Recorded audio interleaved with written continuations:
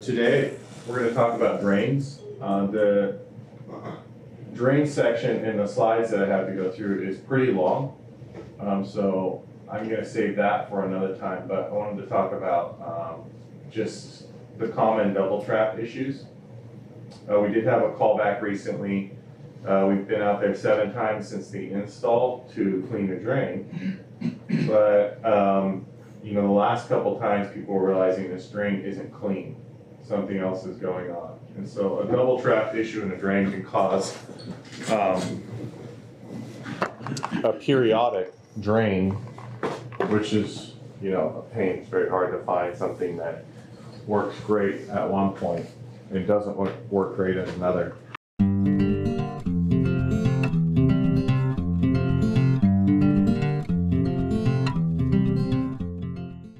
Can someone tell me why, when there's a double trap, that the drain will not drain properly? There's an air block that's happening, a secondary one can't get out. Yep. So we're gonna do the chase. I wish. That's gonna be the chase. That's the chase, okay? Let's do a drain line. So the drain line was black, but now it's blue, so you guys can see it better. Here's your T. Drain coming in. All right, make sense? All right, so down here, we're gonna put in our return box. And this is our most common double trap. How did this double trap happen? Right, pushing the return down. What did you say? Pushing the return box down. That's right, you guys both nailed it. The drain line was pushed down to the floor. So maybe we pushed copper, maybe we didn't, but there were some adjustments made to the drain line. And you can see there's not much room below the return box typically, and our chase, and then there's usually a 45 degree or a 90 coming out of the top of that chase, right? And so if you have to go around a return box, this section is typically already almost level. So what happens is it's usually all exactly as it should be, but the last second when we're installing our air handler, we need a better pitch right here. So we push the T down. And then we attach everything. And in doing that, we push this 90 down to the concrete, which is typically a little bit lower than the joint because our joint comes outside of the chase above the concrete level. And so this one, you can sometimes have a nice clean drain, but other times not. So what ends up happening is this fills up with water all the way through here to here, and then this fills up with water. And so it runs, turns off, the water drains and sits here and here. The next time it runs, it starts pushing against an air pocket right here. And the air pocket pushes up here, but the air is lighter than water, so it doesn't go underneath and push its way out of the chase. It just gets stuck, and the water backs up against it. So a double trap prevents drainage because it traps an air pocket in the high section. Anytime there's a high section where water can spill down and fill 2 different sides, we have a trap with an air pocket in the middle of it. And then the water will come and push that air pocket and not actually push it through. Now, if it's subtle enough, you can sometimes get the bubble. You'll hear a little bit of bubbling. It'll work its way through and then eventually get stuck, and the customer will have a drain that doesn't drain. What would be a sign from outside that you could see that would? Intermittent dripping. Intermittent dripping, okay. Flow. Yeah. No flow, So, stop, flow, stop. yeah, you have your drain. It could flow like really great for 10 seconds and then stop for 10 seconds. Flow really great and then stop. Or it's the on, off, on, off, on, off, and you know it's bubbling through that middle section here that it's trying to work through that bubble. So watching your drain, seeing the real consistent drain. Sometimes if you feel the trap up from the back side, you'll push it through and you'll fill this whole section with water, and you won't notice it. The system will run, and then the first time it shuts off, the water kind of settles slowly, and then an air pocket gets in the mix. Would it be possible for a system to run for like 8 to 10 hours post install? Mm-hmm. Sure is. Yeah. If we fill it from the outside and then, big heat load, Yeah. post install, and it runs and runs and runs and runs and runs, like the good little air conditioner that it is.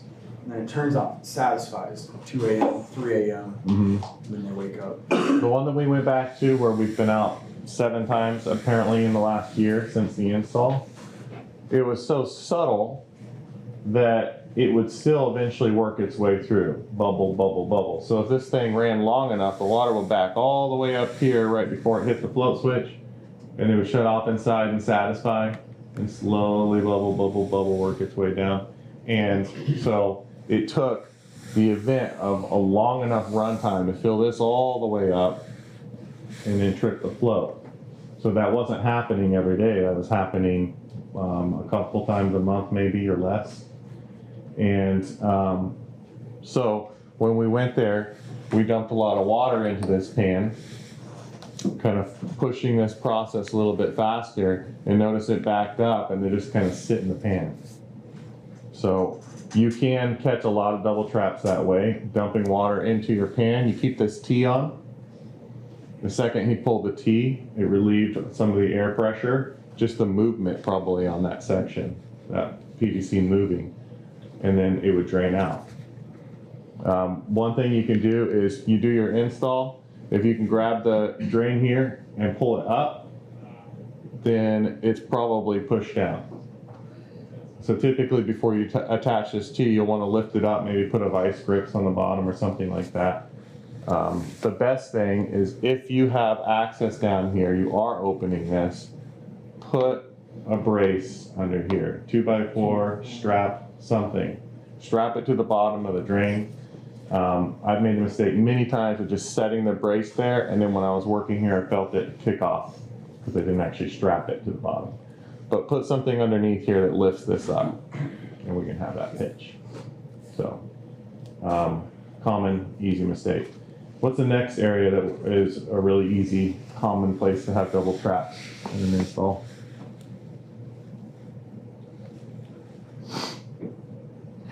Attics, my guy, that's it.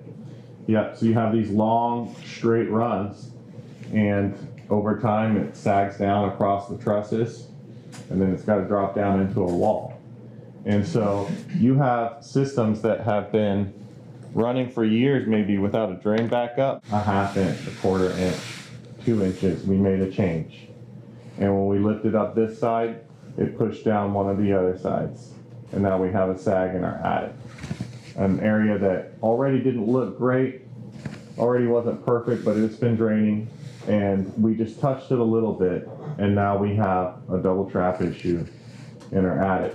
So every attic install where you have drain line going across and it's got to drop down somewhere, we need to, after we've positioned everything, chase that drain line from the point of where it drops down and back up and give it a gradual pitch. Strap it, put it to a stud, put something underneath the drain line, whatever you need to, but always check your attic runs. Don't just assume it's been good for years, so I don't need to go back in there and see if it's sagging. We've just made a change, some level of a change. It could be only a couple inches, but we've made a change on it. So let's strap it and make sure it's got a steady pitch all the way through. Yeah, double trap issues are monsters because they aren't always showing when you're there. And the other side of it is that to a customer, a drain issue is a piece of cake to solve, right? Water just goes downhill. All you got to do is clean it. You didn't clean it very good. You've been out here 4 times. You just keep cleaning this drain. And so, it feels like a very elementary problem. And when we can't solve it, we look pretty ridiculous. But the double trap issue can be pretty hard to solve. So, another common one is that we attached to a drain system that already had a trap maybe it comes out of the wall. Maybe the drain comes out, we're upstairs and it comes out of an external wall and just has been dripping like this onto the ground for years. And we decide, hey, we're gonna make this look a little bit better. We're gonna bring it out up and drip it into the bushes. Great thought. However, we just created a trap where there was no trap before. And so there's a chance that this was trapped somewhere in these walls and somebody eliminated this for a reason. And so don't add extra traps to your drain for no reason. That's an important lesson. You have a trap vent upstairs, that's great. You can have your attic trap vent or your upstairs trap vent if you can't see a trap somewhere on the line. But if you show up and the system looks like visually it has 0 trap, air handler, no trap, go outside, you just go straight out the wall, no trap. That thing has a trap somewhere in the walls. We wouldn't be running without backing up without the trap. So it's trapped somewhere in the walls. You add a trap, you're gonna have to add a vent in between the walls and the new trap you've added. So it's better at that point to, if there's a way, let's avoid adding a trap to this unit. If you're unsure, I don't know for sure if this has a trap in the walls or not. You can add a trap at the air handler with a vent. And then you have, with that vent, you haven't added an additional double trap. Between that and maybe what's in the wall, the bubble can escape out the vent, right? So that's the purpose of the vent. After your trap, you have a vent. So, but those are a couple ones from last year that we ran. We were adding traps because it looked good in certain places, and also there were several attic long runs that had issues. And then this one's very common for all of us.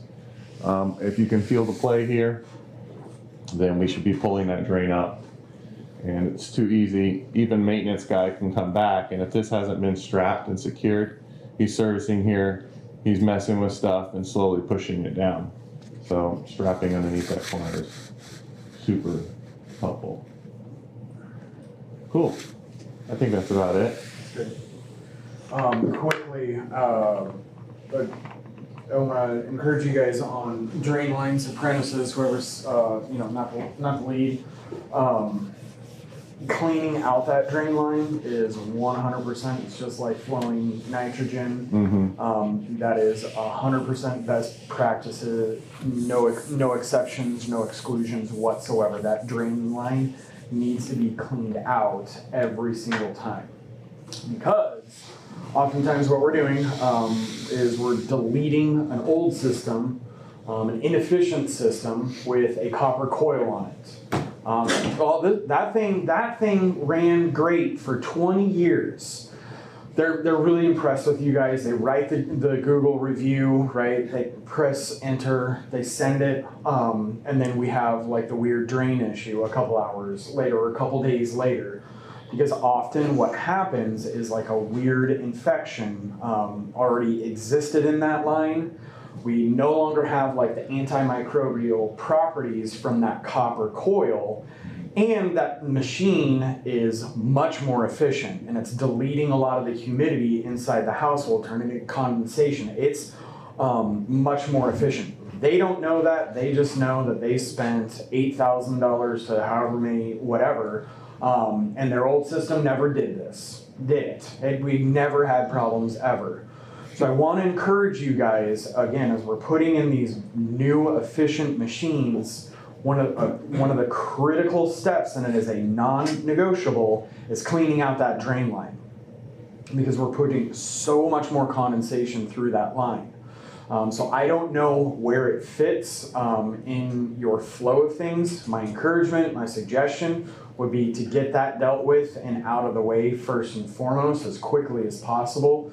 As you're ripping out the air handler or whatever the situation is, cutting it or whatever, flushing it, hooking up a vacuum, sending 4, 5, 6 gallons through that. And then we discussed last year, we can put, condenser cleaner? Mm-hmm. Condenser cleaner into that line. It's got enzymes in it that will eat away at any remaining organic growth in there, and just cap it, and let it sit there for 4 hours. Let it sit there while you're doing your work. Let it just be anywhere that water touches. It can just be sitting in there doing its thing. Cap it outside, and fill it. And then just let it sit. And then one of your last things to do is to discharge that. Safe to discharge. You can get it on your hands. Don't wipe it on your face, but it is safe. Don't rub it into your eyes or anything. Don't drink it, but it is safe. You can discharge it, flush it, and then as you're testing it, don't just wait for fill the trap 1 gallon like we're Gucci. You're not. You haven't tested what that drain line is going to be subject to. Run multiple gallons of water through it slowly, just slowly. Mimic what it's going to be subject to. Always best to do this from the pan, and because that's where you have the T-cap on, and you're testing if you have a double trap, and you're not releasing any bubbles through that T-trap. And then when you pour through the pan, if you see it just sitting there, you can often catch pitch issues. Maybe the drain's coming up just a little bit too straight, or the air handler slightly back, and it's time to make a slight adjustment before leaving there. So that's good. In your testing, the pan's best. In your testing, you want to include all of the variables that exist. So yeah, you don't want to just be we're good, 3-4 gallons down the T, no problem. But then do you have pitch issues coming from the air handler to get to the T? You're not going to know that. So test it exactly how it's going to run and operate. System off, whatever. Fill it, dump a couple gallons down, and watch it drain. Confirm it. Thanks for watching. If you're willing, give this video a thumbs up and drop us a comment. Don't forget to hit that bell icon to stay updated with all of our future videos. And as a quick reminder, HVAC School isn't just a YouTube channel. Dive deeper with us at our main website, hvacrschool.com. Curious for more knowledge on the go? We've got you covered. Tune into the HVAC School podcast, available on all your favorite podcast apps. And while you're at it, join our thriving Facebook group. Also, don't miss out on our free mobile applications available for both iPhone and Android. We're all about community. For techs, by techs.